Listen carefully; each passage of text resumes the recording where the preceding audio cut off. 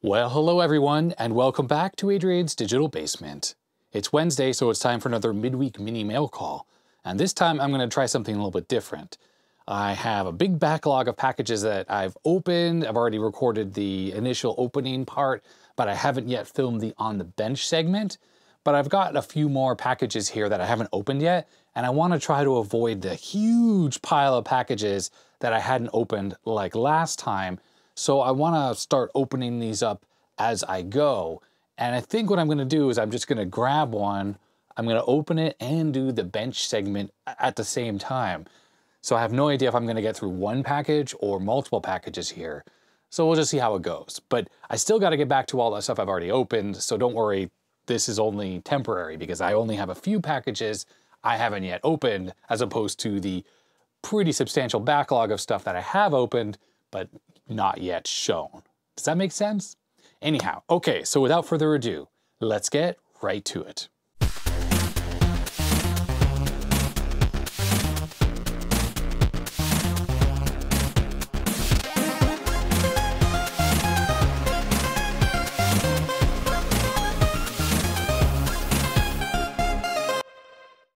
Okay, the first one to start off with in this weird format is a little package USPS, and it comes from, strangely, it says Dr. Death. Should I be worried? There's no other information on the return address. So let's just cut this open. See what it is. Okay, what do we have in here? That's it for the box. Something small. Well, what is this? Okay, this looks like definitely something for the Commodore 64. Okay, so there's a little rotary switch. Hopefully the focus is cooperating. And then I can see down there, it says dead test and other diagnostics. There's a couple jumpers, and there looks to be a list of things to pick from. Dead test, diagnostic, there's a number 64 doctor. Okay, so I mean, without reading through the rest of those, obviously this is a 64 diagnostic cartridge with a very handy 3D printed case for easy insertion and removal from the 64. Let me grab a 64 so we can just give this thing a quick test. This video is going to be less editing than normal, just because I'm trying to speed up the process of making them a little bit. So grab the ZIF 64 here.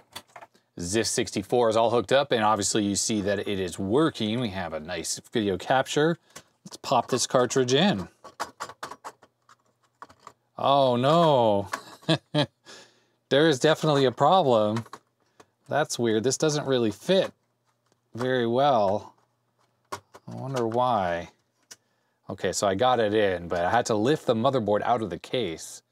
All right, there it is, running the regular diagnostic test. So that's kind of cool, but yeah, it doesn't fit super well in this case. Now, this case, I think it's missing. I can lift it in this corner because the standoff, I think, is completely broken there. So probably the entire cartridge slot probably sits a little bit lower than it should in a regular 64. But I'm guessing that maybe the spacing's a little off. And once I lift the case up, it goes in okay. Yeah, it's okay actually. And it's quite easy to remove, so I like that. Let's swap the little switch here. So right now it is set to 1, which says diagnostic test. Here's SID test number 5. Let's switch this over to 5. Okay, now let's see what the SID test does. Unfortunately, the SID audio is not hooked up, so we're not going to hear anything. Okay, so I actually did hook up a speaker because now that I booted this up, it says Cybernoid 2 by Johan. He's a great composer for 64 music. So let's hit F1, turn up the sound.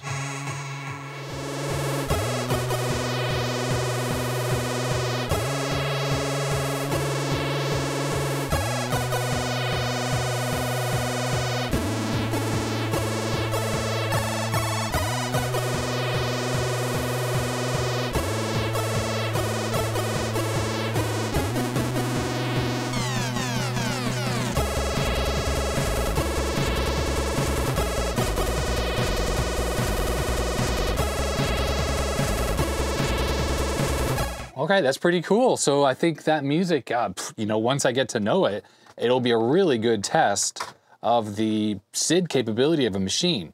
Now, switching between dead test and the regular diagnostic is not super convenient because of these jumpers here. I could get some of these longer jumpers. I think I have some floating around. They're like easy to grab with your fingers and they would stick out further. But the reason why Dr. Death sent this is because I mentioned in one of my recent videos that I didn't have, that I was, you know, constantly switching back and forth between dead test and regular diagnostic because I have that little test cartridge I use all the time. Well, with this, I could just leave this on standard diagnostics and then I can just leave my other one on dead test and I can just swap back and forth without having to do too much extra work there. So yeah, that's pretty cool. Thank you very much, Dr. Death. And I get the name now, Dr. Death, because like I'm a doctor of dead Commodore 64s to try to bring them back to life, right? that's kind of cool. And oh, I can see, let's see if I can get this to focus. Look at that, some scratch marks on there from sticking it into the case. On the back, it's fine. Yeah, a little bit of scratching going on there. So obviously this is at the very limit of the 64. Actually, it seems like it's getting a little bit easier to plug in now that I've plugged it in a couple times. Awesome. Thank you very much, Dr. Death. I really appreciate that. Okay, here's the next package. It says Horton on the side, not too heavy. This comes from David in Sioux Falls, South Dakota. Hi to all my viewers in South Dakota. What did I do with my knife? Here it is. We have a note in here. Let's just take a gander at the note. Hello, Adrian. Just another viewer that enjoys your content. You post every week. Still need to find the time to watch your older videos. Anyway, here's my small contribution to the basement. If you don't have a use for it, feel free to pass it on, as you said you have done in the past. Some background is needed. You may remember back in the late 90s and early 2000s, it was not uncommon to customize PC cases or even build them entirely from scratch. One of the most famous case builders from this era was John Mashie Grundstrom. Some of his case builds include the Y2K Bug, Project Anemone, and quote unquote 3. Mashie built Project Anemone for a competition in 2002, and which I understand was the winning entry. It was a PC built into an old radio enclosure, and its most prominent feature was an LED display that moved in sync with the sound, which resembles a sea monster. Very cool. Evidently, the LED display was popular enough that Mashie eventually commissioned a small production run of a scaled-down version of this display and sold it as the Mashie Design Visual Audio Kit. It takes 5 volts through standard Molex connector, and the audio is connected through a line-in cable. It is proportioned to fit into the 2 empty CD bays or 5¼ bays in a typical tower case. I had planned to make it into a standalone unit since I don't hear so well, but never got around to it. I only recently found this again while doing a bit of cleaning and decided it's time to pass it on. Perhaps it could be used to provide a bit of visual accompaniment to some of the music you play, like say the 8-bit dance party. Anyway, keep up the great content, David. That sounds cool. Wow. Oh, it's still in the original box. All right, that's it. So look at this, the Mashie Design Mashie designed visual audio. How freaking cool. Let's take a look at this. This is like a fascinating little piece of history. So this thing is pretty neat, actually. It's a bent piece of smoked acrylic, Mashie designed visual audio, couple buttons there. There's an IC. I can see a lot of LEDs, a few other ICs down there. Some other components. There is the standard Molex connector on the back. PCB design. I wonder what this is. This has got to be the audio connection. Oh, he's included the cable here. So let's just check this out quickly. Yep, there it is. So this has audio pass-through, 3.5 millimeters. Pretty freaking cool. Let's get a power supply, test this out. In fact, I'm going to go grab the 64 and we're going to play some SID tunes through this thing, see how it looks. Okay, it's powered up, which it sort of displays, well, it seemingly was going through some different patterns, and then I plugged it into the 64 and it hasn't been doing anything. There's no audio on the 64 right now. I have it just booted up with the diagnostic cartridge from Dr. Death. I'm gonna hit F1 to start the SID tune. This is Cybernoid 2. Here we go.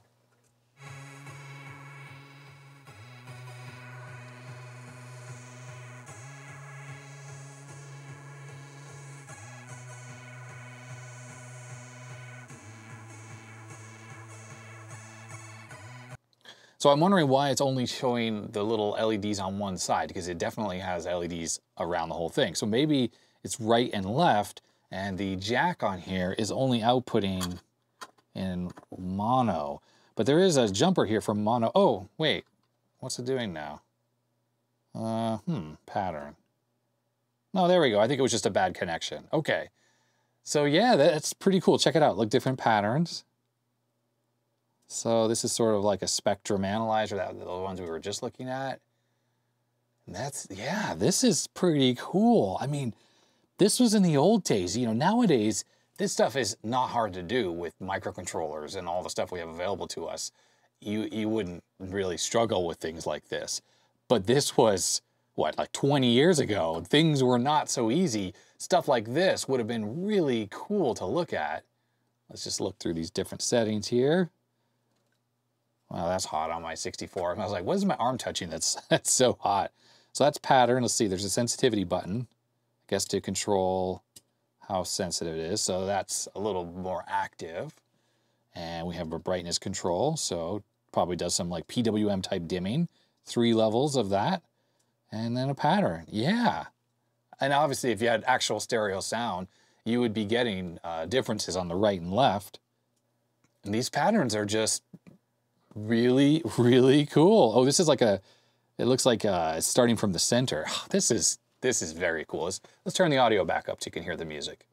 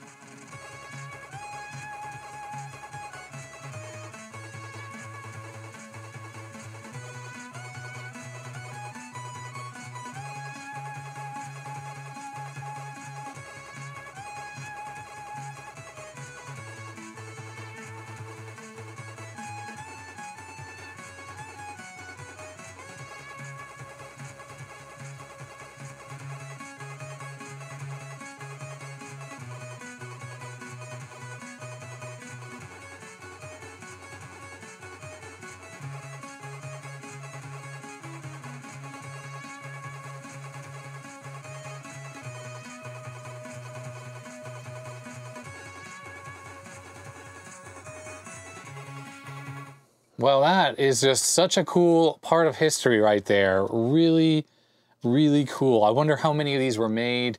The only thing I'm afraid of is that this type of material, this type of plexiglass, is very easy to get scratched. So I just have to be very careful with it not to rub it. There you can kind of see the LEDs in action in there.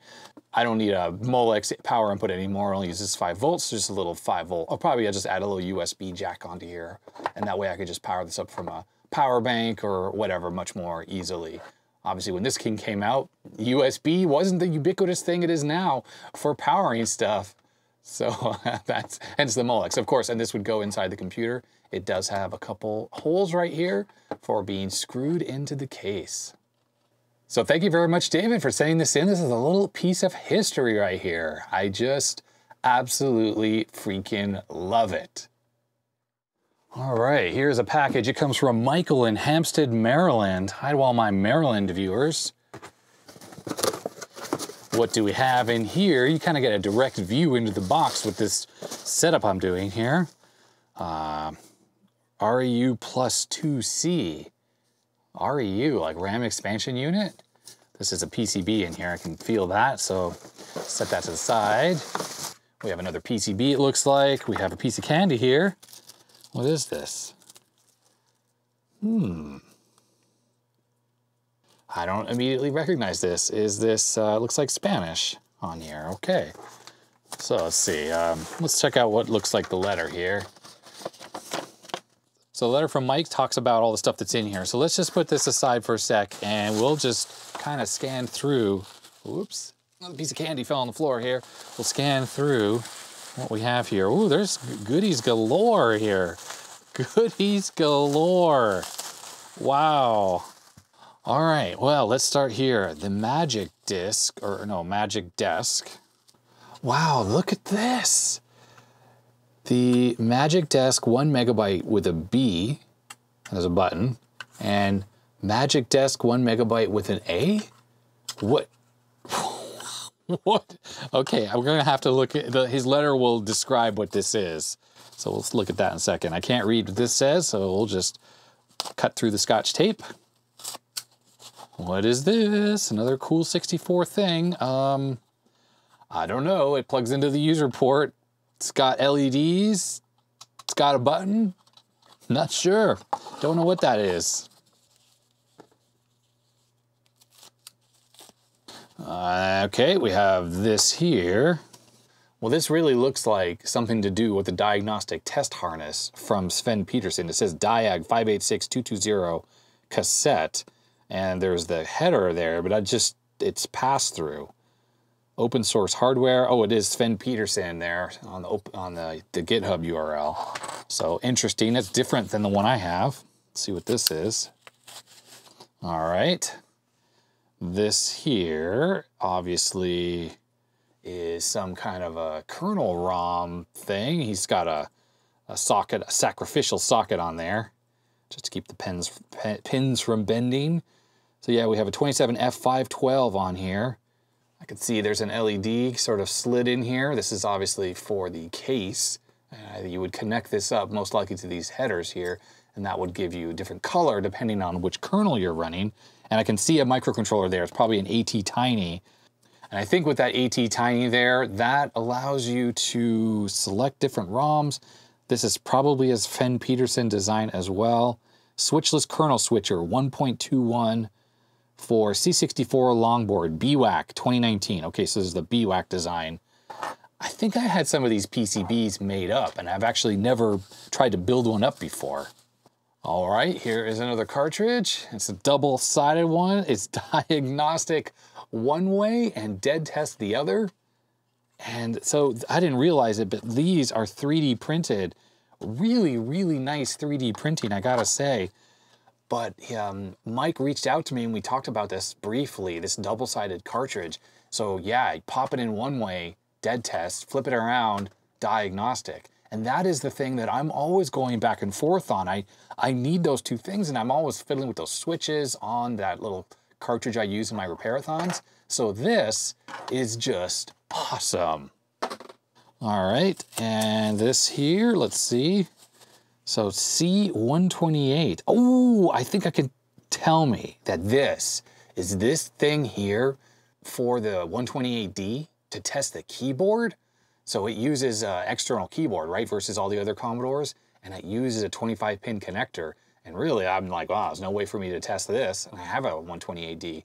I think this is for Sven's test harness. And I can tell already there's a bag of parts right here that are, yeah, designed for making the cables and stuff that connect into these pin headers here, like this as well. And that would allow you to hook it up and test. In fact, I was like, is this part of it here? I mean, I don't know. So usually there's something that plugs into the user port. Oh, here it says user port right here. So this clearly is part of the test harness. So this is also user port, but I don't know what that does. All right, here it is. So this is clearly diagnostic related. Come on, camera, focus. Anyhow, yeah, so that's more ICs than I recall. So controller 1, controller 2, and then it has cassette and the keyboard connector. So it's similar to what I was expecting. Yep, Sven Petersen. And there's also a setting right here for SX64 or C64. This is obviously a newer revision than the one that I have currently. Okay, this one here says C64 keyboard, so this is obviously the little keyboard header. Well, this one is certainly more fancy than the one I have, because the one I have, if I can get the camera to focus, come on, what? This thing is just horrible. There we go. So, so the one I have doesn't have a connector, it's just a loop back, and you just plug it in and that's it, there's no cable. So that's what's different here. is that there is a keyboard connection here, and that's different. I don't even know what that does exactly, but perhaps that's better testing than the one I have now. I don't know. Okay, this one here, it's a PCB in here, and it says PCB or PSU Global. So I'd assume this is, yeah, probably like Sven's C64 PCB design. Who made this? Is it Sven as well? Yeah, Sven Peterson as well. So this is a replacement C64 power supply board.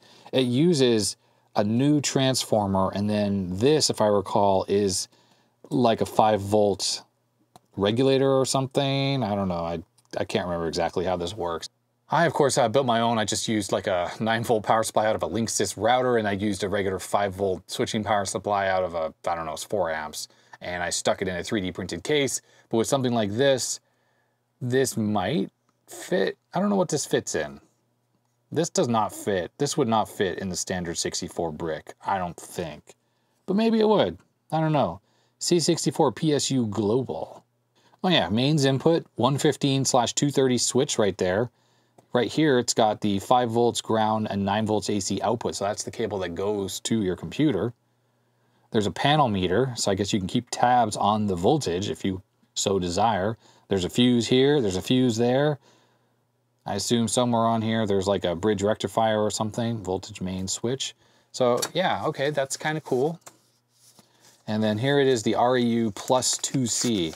So now that I know this is all Commodore stuff, it's gotta well be for the RAM expansion unit replacement or something.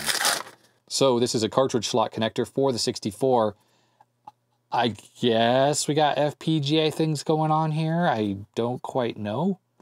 I am very lucky to have an actual 512K REU. It's one from what is it actually? It's a 1750. So is that the one from the 128? But it works in the 64, and it will expand it to 512K with software that supports it. This has an SD card slot here, these headers, a bunch of surface mount ICs. There's a little bit of passives on the back. So yeah, interesting. Okay, well, let's move on to the letter here. Oh, and there's the candy there.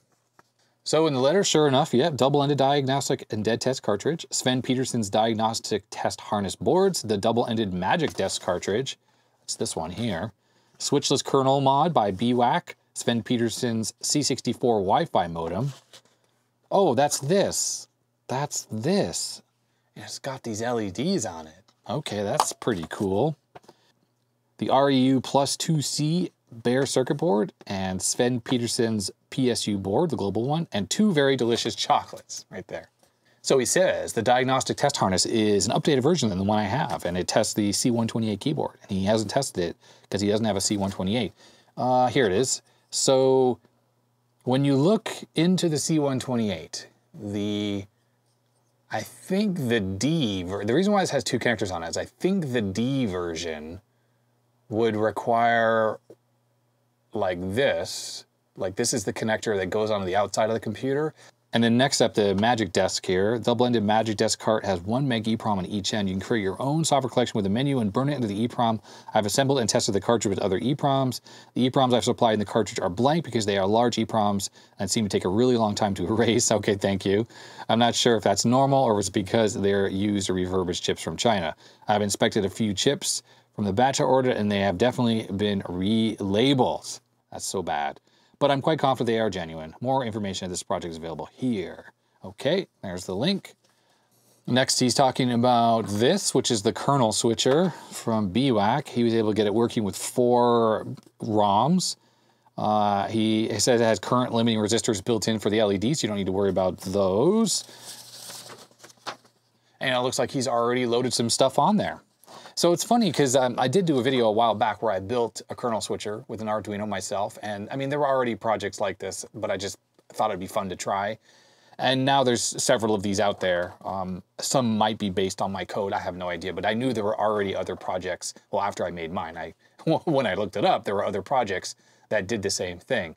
Now the funny thing is, I don't generally use these that much anymore for a couple reasons. One is I have the Easy Flash 3 cartridge, which can load, or replace the kernel ROM without having to take the chip out of the board. But even more so is I now have ROMs that I can just program like this one right here that I can just program Jiffy DOS. Oh, it's not even in focus. I have ROMs just like this one that I can just program and directly stick into a C64 without any additional wiring or whatever, and it just works. Now, it only holds one ROM image, so I can't turn off Jiffy DOS, but look, to be honest, I don't think I ever find that I need to turn off Jiffy DOS. I know there is incompatibility sometimes, but I don't seem to run into those problems much. And if I did, I just could stick in the Easy Flash 3 and just put it back to stock with that. So it's one of the reasons why these are really, really useful to people who, you know, want to just buy something and stick it in your computer and have selectability like that. But I gotta say, like, just burning these are just, it's just easier. There's nothing to program or worry about. Although this is so simple and easy that it's pretty cool. I think there's a little bit of I/O that goes to this. I don't know if this uses the restore key to do the switching or if it does it by holding down one of the keys on the keyboard. But anyways, the URL will tell. But yeah, this is my trick. The thing is, of course, is programming these chips like this one right here. It's only really possible because I have the Data IO 2900 programmer. You can't program these, well, not easily on something like a Mini Pro. So that's one of course, the gives. But yeah, so anyways.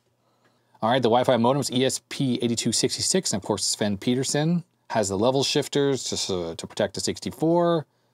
It is using Bo Zimmerman's Z modem firmware, which is great. It's very useful, and it can work with regular software like Quantum Link. I'm familiar with the firmware because I actually have some modems that I program myself, just little standalone ones. In fact, here is one right here. So this is one I 3D printed. It's USB powered. It has a normal serial level, line level connector here. Inside here is ESP8266, and then there's like a shifter with a max 323 in there, just so I can plug this into even regular computers, like a IBM PC or whatever, and get online with that.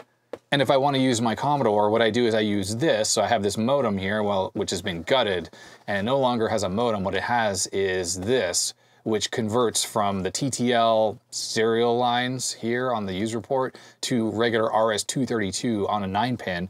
And in combination with my little 3D printed modem here, I just use a 9-pin connector between them. This allows me to, well, connect the 64 up to anything that's regular RS-232, or I can plug it into my little modems. I did this quite a while ago, but you know, so it's kind of cool to have an all-in-one solution like this though. I gotta say, I like your 3D printing filaments. It's very close in color to the original Commodore beige. That's pretty cool. Mike has gone ahead and programmed this in and put in some speed dials for me. It's a couple different BBSs here, the Neo Habit, Cottonwood BBS, that's awesome. A couple links here, which I'll of course put in the description below. And then here it is, the REU Plus 2C board designed by Jeff Burrell, and this is for building an FPGA REU clone with 32 megs of RAM. How wild. I built one myself so I can play Sam's Journey on an NTSC C64. It performs flawlessly in my limited testing. Like I mentioned, I'm very lucky to have an REU, an actual Commodore one. I can't imagine that Sam's Journey requires to have like more than 512K of RAM on that REU. Like this one here gives you 32 megabytes. I'm not sure what exactly can use that, but that's pretty cool. Now the reason why this has to be so complicated with FPGA is because the REU uses a special designed chip from Commodore, custom designed, that handles the DMA transfers between this and the system. So that chip is not really replaceable. It's made by Commodore. They only made a limited amount that were inside of the actual Commodore REUs. And then CMD, the guys who made the Jiffy DOS and stuff like that, they had an REU cartridge as well. But from my understanding, it actually uses the Commodore chip. Like they were able to procure new old stock of those ICs, and all of their REUs also use that Commodore chip. So unless you have that chip lying around, you have to replace it with an FPGA board like this if you're going to get true REU compatibility. And then he says there's Sven Petersen's the power supply board, which is right here. Selectable mains input voltage. Maybe I'll find a use for one. And on the last page here, he says, 2 chocolates from my wife's stash. That is all she was willing to give up. Enjoy them. Thank you for making the great videos. I enjoy your repair videos. I hope you find these items useful. And thanks to all the people designing these devices and keeping the retro hobby alive and interesting. Absolutely. Thank you, Mike. Let's dig into one of these chocolates here. What? Yeah, where is this from? Let's see here. See if I can see any stuff on the back. Oh, it looks decadent, like a little puff ball. And yeah, so this is the company name up here. It's also down here, Garato, and it's Brazilian. So that's why I am not familiar with it. Maybe his wife is Brazilian. Let's give this a taste test.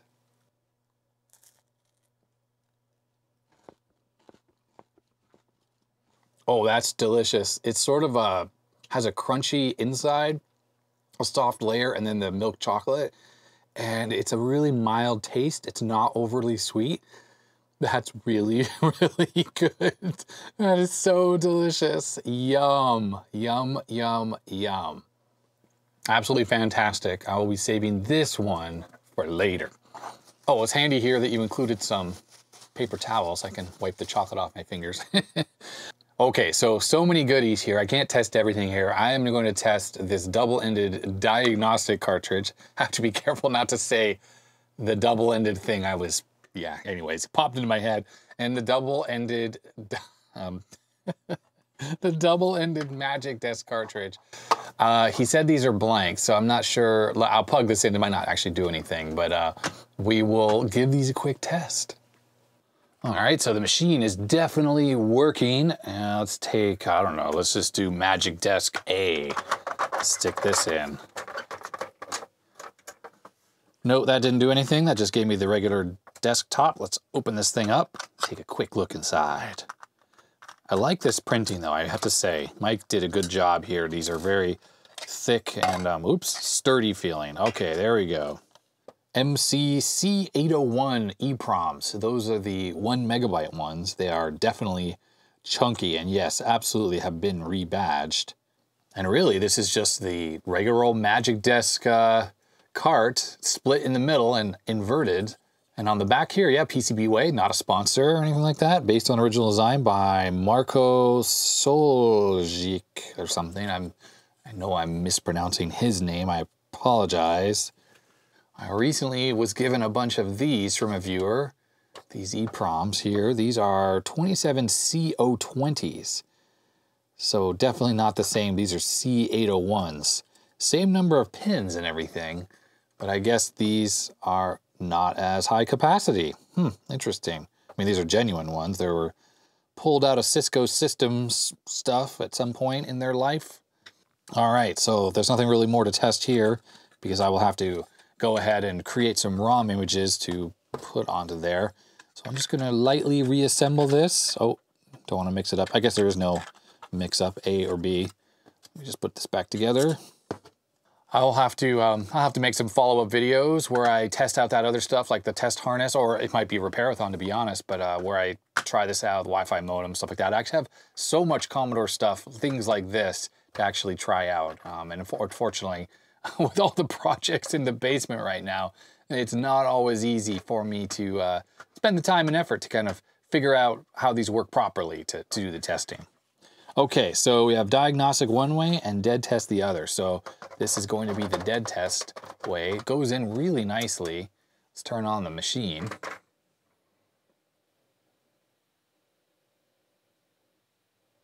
We're just waiting, looking at a black screen, and there it is. Yes, of course, this machine actually works. That is as expected.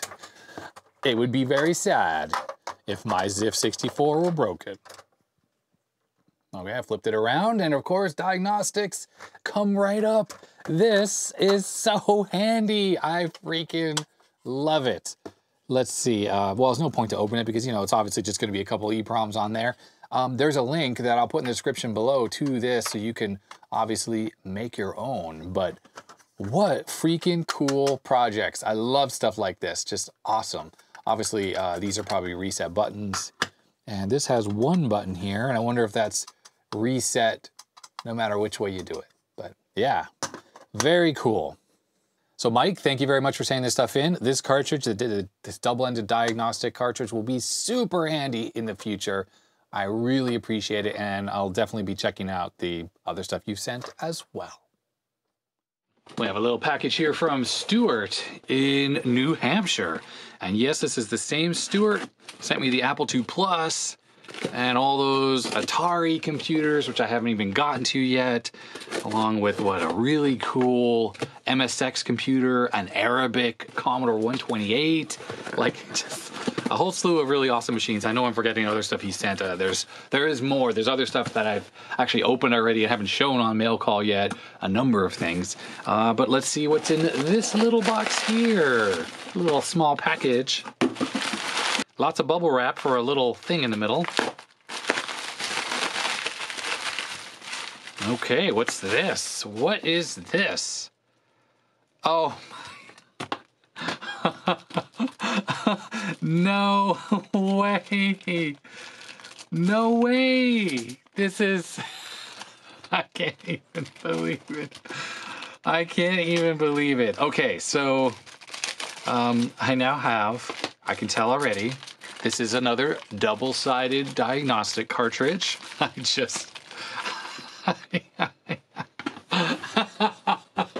I mean, my viewers are pretty amazing. I mentioned something in a video and all of a sudden things show up. So that is pretty funny to have two of these. Luckily, I know someone in town here who does a lot of 64 repairs as well. So I'm going to be giving this cartridge to them because I know they don't have one of these. And as I already showed, it's super helpful and useful to have a double-sided cartridge. So I will be giving this to them. So thank you very much, Stuart, for sending this in. And that's so funny. 3 diagnostic cartridges in one video. That's just amusing. All right, a package from Brett here in Story City, Iowa. Hi to all my Iowa viewers. I hope you're enjoying the summer. Let's see what goodies Brett has sent in. I can see already lots of things. Got an IC here. Oh boy, just a whole bunch of stuff. Let's empty out the contents. Oops, I just knocked into the camera. Apologies. Oh, and some Haribo candy.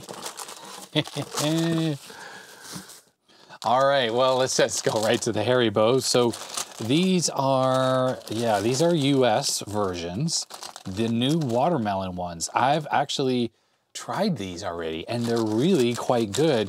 And I think it's because it's green. The rind part on here is actually kind of like that milk stuff that they have really commonly in Europe but not in the US, and it's really good. So there is the candy there with the layers.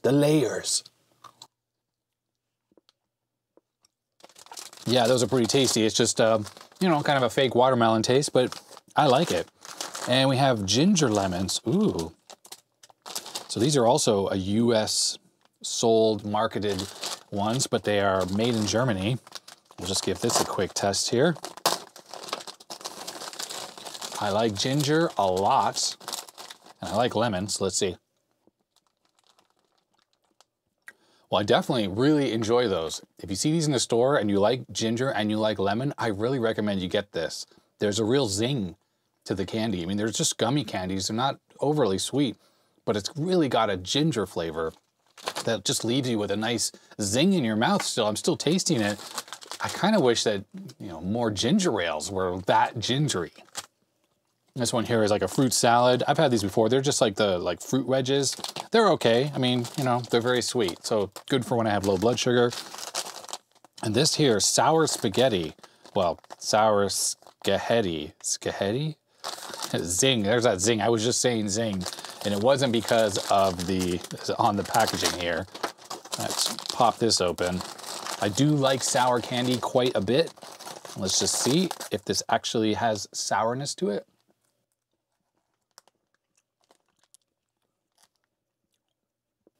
Oh yeah, I approve. That's pretty tasty. It's not too sweet. Again, there's a lot of the sour taste because there's not a lot of the gummy. Yummy. So, but I gotta say, of all of these are my new favorite. Probably next to these, then the watermelon, and then these fruit wedgie things. You can get these from other brands too, just not really my thing, because they're so sweet, so sweet. So Brett, thanks very much for the candy. I'll move that off to the side. Look at this big pile of stuff here. EA F1 Challenge, 1999 to 02. This is obviously like a Windows game, I guess. There it is. I have my thumb over the product key there. I mean, I have no idea if this activates or anything like that, but just in case. Okay, so let's just, well, you know what? Let's just look at the letter here.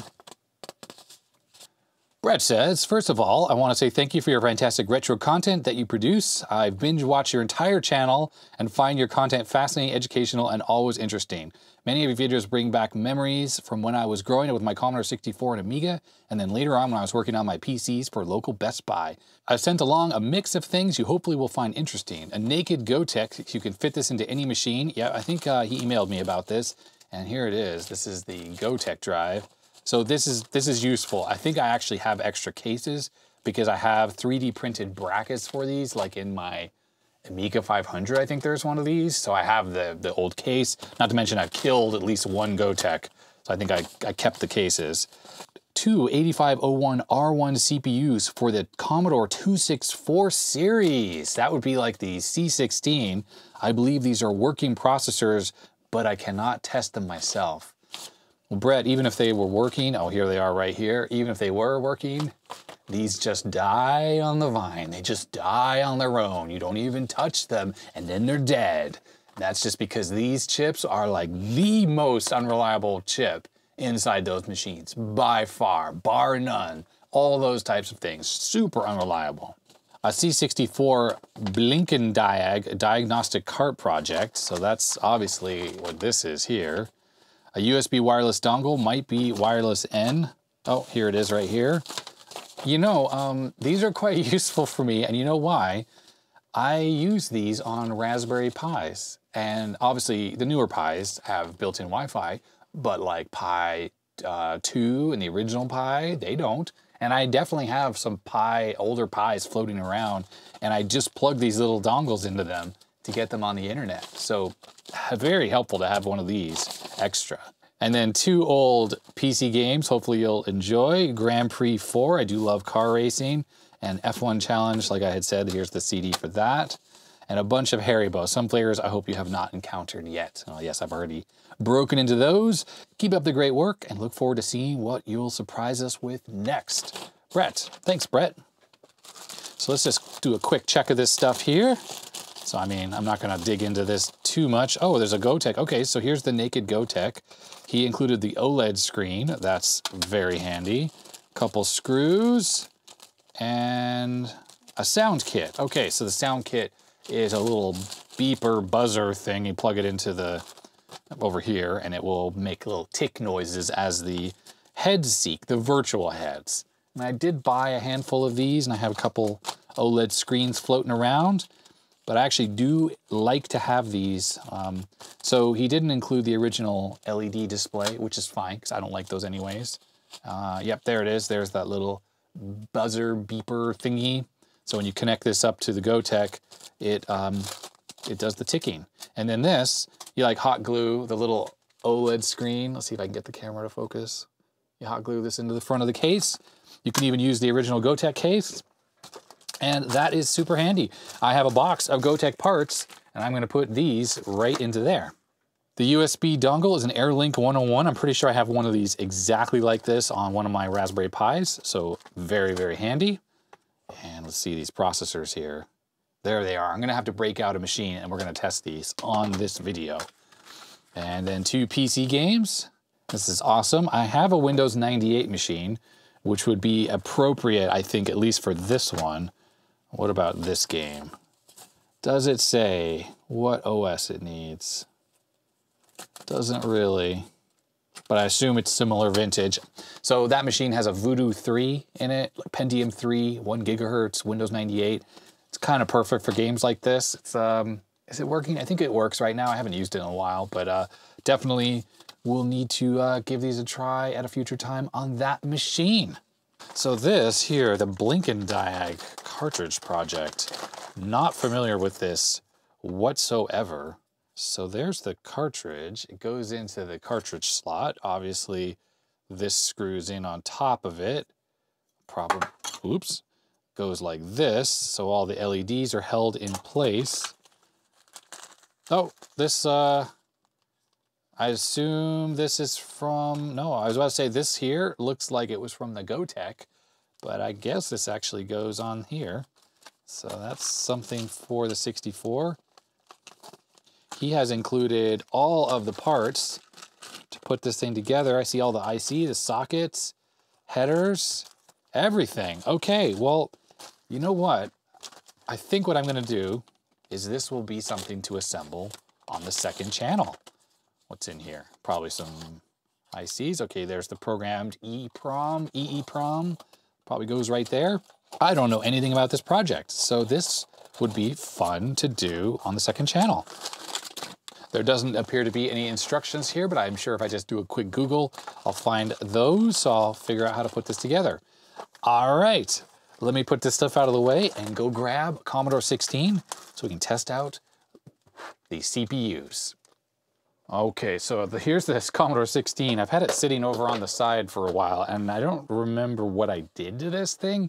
Screws are not in it, so it's already ready to go. Okay, I remember now. This has the CPU from a Commodore 64 in it, and one of my viewers sent me an adapter PCB so I could take out that horrible stack of sockets with a bunch of wires that I did to make the CPU work. So this is the real deal CPU for this machine. So let's pop this out of here and we'll give it a test. Oh, actually, you know what? Before we do that, I got to do what I always say I need to do, right? And is plug it in, make sure the computer actually works first, because you don't want to be chasing down issues like I think the CPU is dead, when the reality is the computer is broken in some other way. Okay, so it's plugged in. Here we go. Turn that on. Where is the video? There it is, a working machine. It actually works. You know, you never know with these machines because it's got the TED chip. It's the one under all these heat sinks here. This thing dies as well. So we'll pop this off. We'll turn it off and I'll pop this little adapter board out.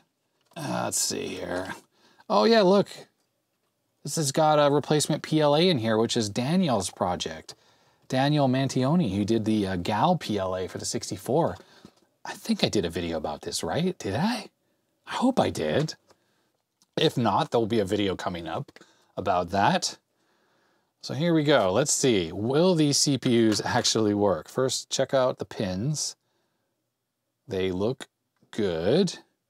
Socket goes, the notch goes to the left. All right, what's gonna happen? Place your bets. Turn this on and this thing works. I can't believe it. This is my first working CPU. Unbelievable. Check mark. Now, I don't know if these things get hot while they're running. It's pretty warm already. They run at 2 megahertz on this machine. This machine's faster than a Commodore 64.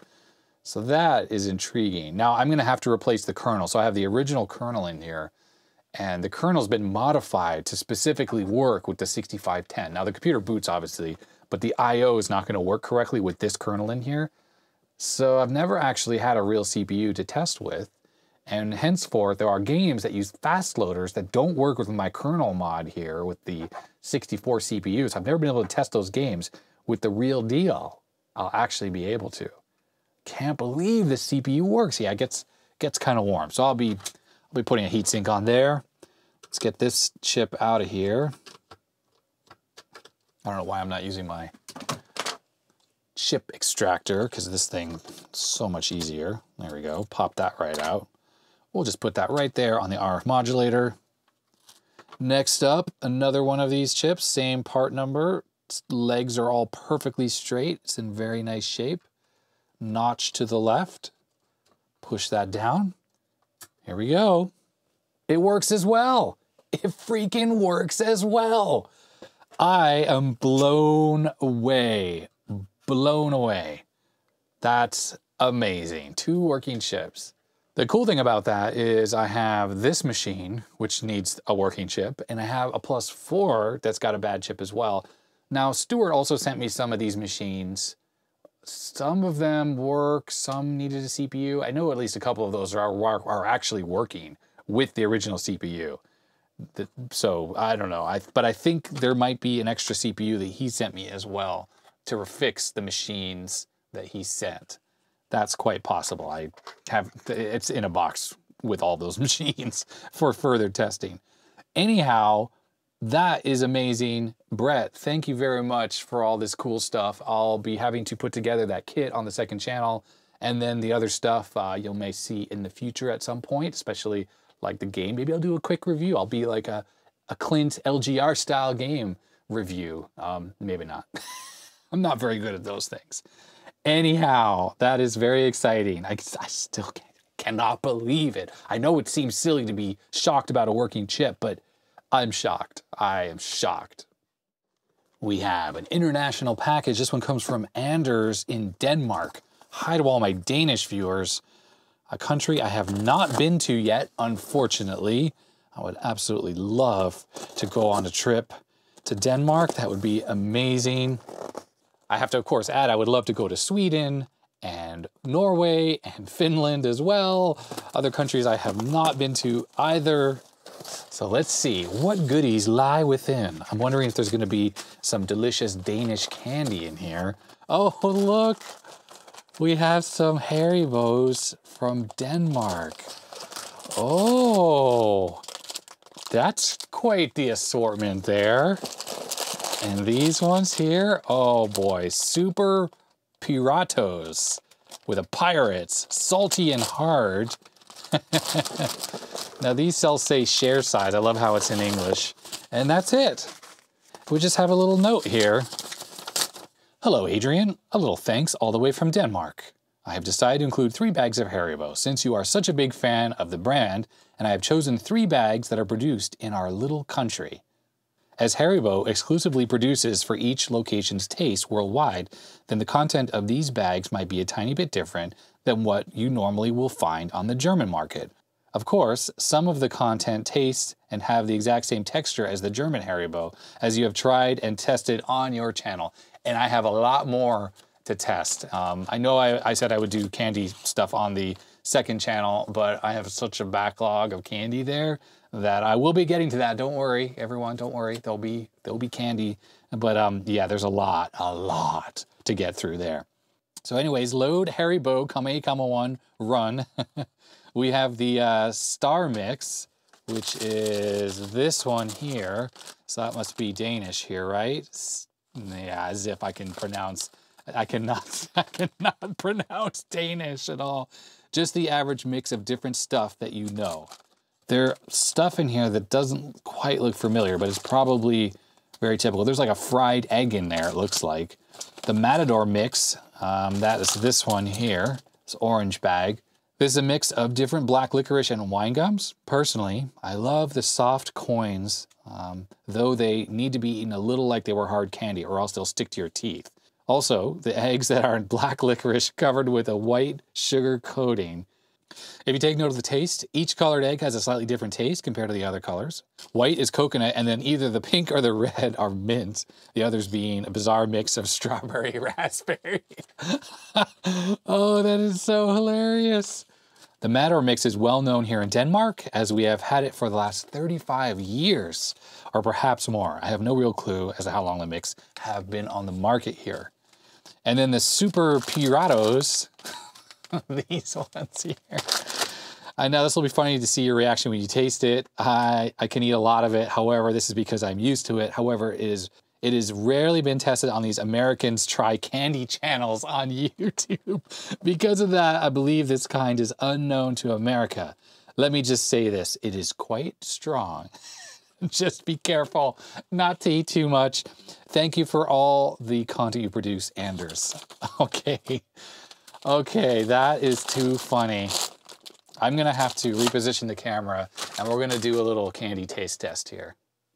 All right, so now everyone can see me here. So let's break out the Piratos here, the very strong licorice Danish flavor ones.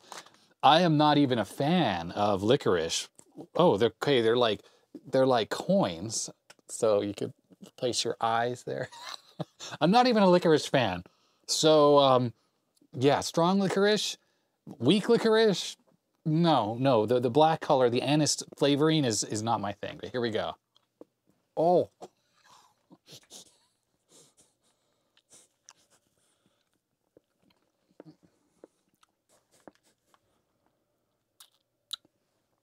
Okay, I took that one out of my mouth. I have to say, it's very strong. It's very strong. I don't know if it's the strongest I've ever tasted. I've had stuff from the Netherlands that people have sent in, very strong as well.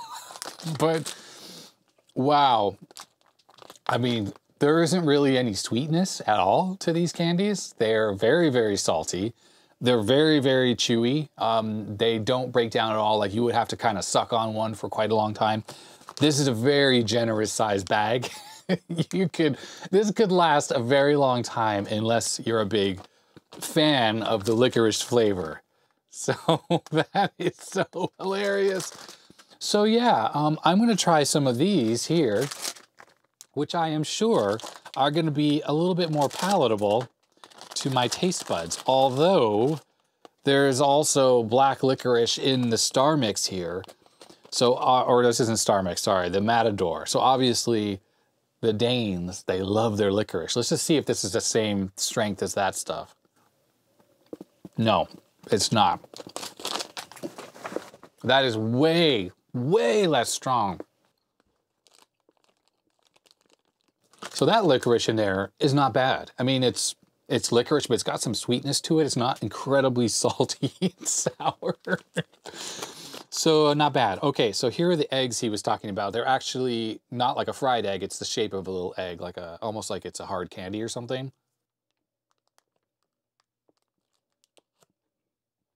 So just to refresh my memory, the egg is actually black licorice coated in a sugar flavoring. You can definitely taste the black licorice. It's very chewy. It's unusual because it's black licorice. I'm not raving about it, but that is personal preference to not like black licorice. I think if you like black licorice, those are probably very tasty and interesting. Here's a little weird stripy thing.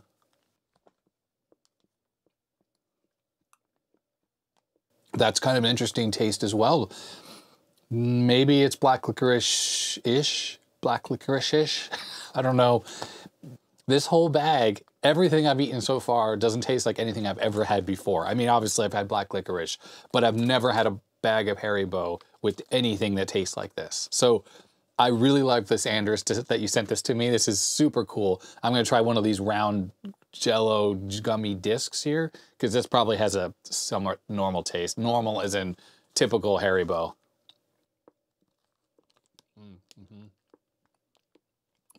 Yeah, that was a delicious taste. It was just sort of a fruity, delicious, sort of lemony flavor to it, and not fake lemon either. It tasted pretty yummy. This has got some of these Piratos in here. I see a few of these in here, so I'm gonna skip that one.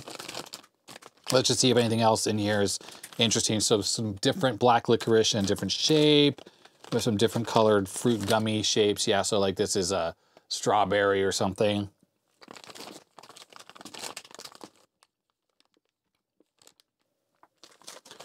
Yeah, that was really good. That one was yummy. It was very fruity flavor. So what an interesting mix. It's like really sour and salty licorice mixed with fruity flavors, and you get a whole assortment in here.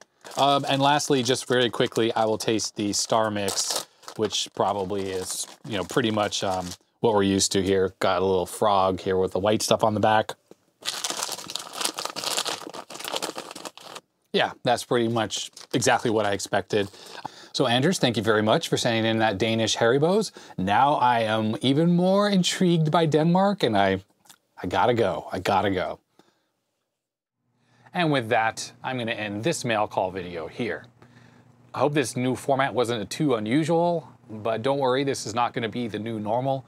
I do like how much faster the production is overall for this format where I'm not doing the separate sections where I'm opening it there and doing the on the bench here. But don't worry, I will go back next week to doing it the old-fashioned way, just because there's a big backlog of stuff that I've already opened. So once again, thanks to all the viewers and patrons who sent stuff in for this video, and of course, thank you to all the viewers and patrons who've sent stuff in for, well, previous videos and future videos, the things I haven't shown yet. So huge thank you to everyone, and also, of course, big thanks to my patrons who are supporting the channel. I really, really appreciate it. It makes life a lot easier. I just spent a bunch of money that I got from that on upgrading my disk storage and my on-site NAS video production stuff. I'm kind of annoyed because hard drive prices are through the roof. So luckily I have enough space at this time, but I'm upgrading the infrastructure that runs it all just to help streamline the whole process. So Patreon made all of that possible. So if you like this video, thumbs up. If you didn't, you know, all that stuff you could do, thumbs down, hit that subscribe button. Don't forget to check out the second channel where I'll probably be putting some videos related to some of these things over there. And there are a lot more candy things to show on the second channel. There's so much candy over there. It's an unimaginable amount. So I appreciate everyone sending stuff in, but I gotta say, too much is probably not such a good thing, just because I can't consume all of it myself. So anyhow, all right, that is gonna be it. So stay healthy, stay safe, and I'll see you next time. Bye-bye.